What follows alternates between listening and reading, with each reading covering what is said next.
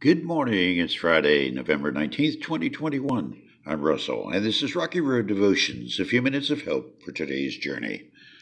Our devotion today is entitled Foundation Issues, and our scripture is 1 Corinthians chapter 15. Paul writes, "But in fact, Christ has been raised from the dead. He's the first of a great harvest of all who have died.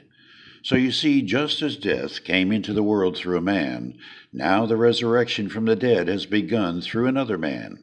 Just as everyone dies because we all belong to Adam, everyone who belongs to Christ will be given new life. But there is an order to this resurrection. Christ was raised as the first of a harvest. Then all who belong to Christ will be raised when he comes back. After that, the end will come, when he will turn the kingdom over to God the Father, having destroyed every ruler and authority and power. For Christ must reign until he humbles all his enemies beneath his feet, and the last enemy to be destroyed is death. For the Scriptures say, God has put all things under his authority."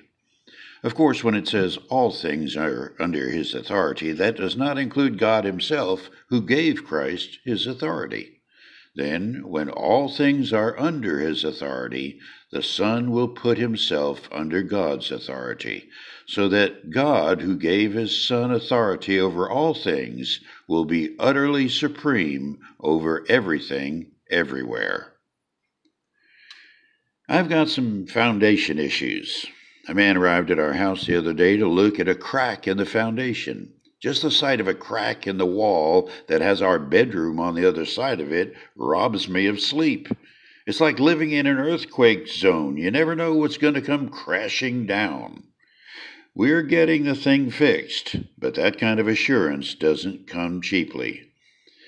This part of Paul's message to the Corinthian believers is just one of many that offer the wonderful assurance of resurrection and God's authority. What's so reassuring about those thoughts is how they're backed by Scripture's unwavering message of the nature of God's being, all truth and all righteousness. To have a sovereign who rules with absolute authority, fidelity, and compassionate kindness means the end of injustice, the enthronement of eternal goodness. That is the foundation with no crack in the construction.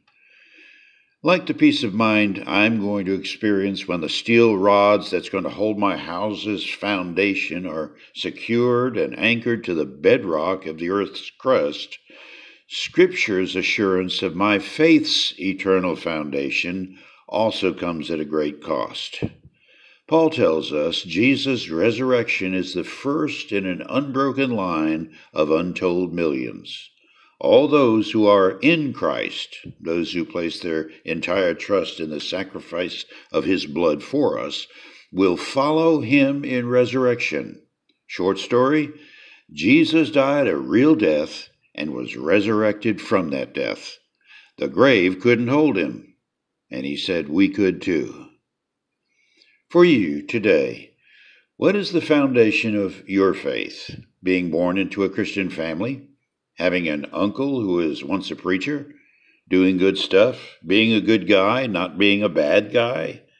If it's any of these or anything other than the blood sacrifice that stained a cross on Golgotha and the evidence of an empty tomb, you've got foundation issues.